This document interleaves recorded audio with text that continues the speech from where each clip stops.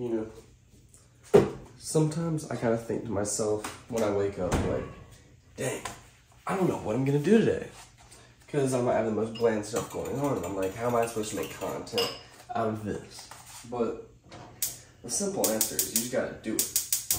And yeah, that's something I've struggled with a lot, honestly. But Chris, yeah, no, love Chris.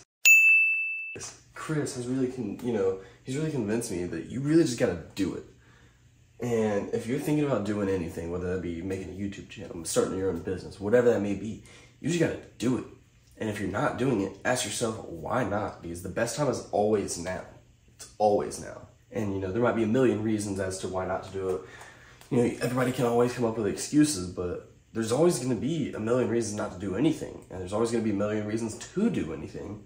So you got to think to yourself, like, what's going to make you the happiest? And you just got to execute on that. Like I was saying, there's always a million reasons not to do something. Like when I woke up this morning, I'm like, man, I'm not doing anything that crazy today. My mom's also still sleeping, so I kind of got to stay quiet. I'm tired from yesterday. There's always a million reasons to stay in bed, not do anything. But I want to do something because I don't want my day to go to waste. I want to make some good content for y'all. And more than anything, I just want to be productive today. It's Friday. It's a good day. I'm excited. I'm happy to be alive, as everybody should be. So I'm just making some eggs right now. Got 5 eggs. A little bit of salsa, ready to go. So today, what I got on the schedule, I'm gonna be doing work, I'm gonna be doing some schoolwork, most of the schoolwork today. Cutting today a little short because I gotta go help my girlfriend move, and then probably gonna be door dashing because sometimes it's like that. No matter what you do, there's gonna be ups and downs. So, you know, something like today where, you know, I got a DoorDash to kind of help meet my expenses and whatnot.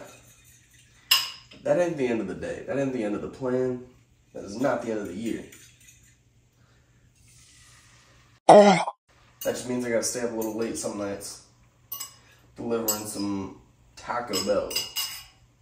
I ain't got nothing wrong with that. I just gotta make that change to it.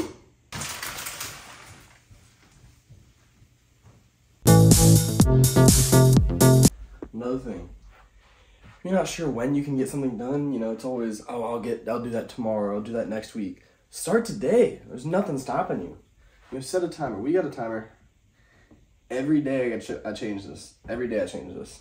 And every single day I look at this and I'm like, dang, that timer's going down. So we got to get on it. Same way you got to get on it. So get that shit. Damn. 168. What is up, players? So today is kind of a off day. I am doing most of the homework today, which kind of stinks. And Chris is gonna be, I know he has jiu-jitsu tonight, but I know he's working all day.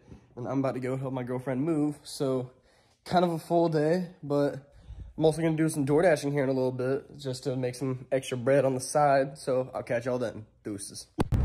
What is up, everybody? I got all my girl's stuff in this trailer and then back in my trunk back here, helping her move on the way to her new apartment. But just want to follow up on a little bit more about this morning. So one of the things me and Chris do that I think is a big thing that helps what make we do.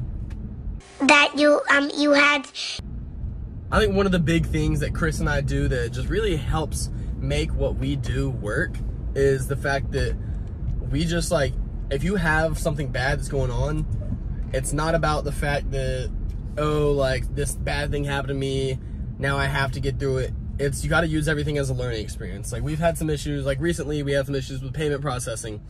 So we're out, like, over $2,000 for about 3 months. Now we'll get that money back, but we don't really have over $2,000 to just have not available to us for 3 months. So what we've done is we've used it like, okay, now we really got to live within our means. We really got to live like we're broke a little bit for a while. Spare change, ma'am. Now we really have to just live within our means, and you know, we're really having to be pretty frugal with everything we do, having to do side hustles just to get a little cash here and there, but stuff like that.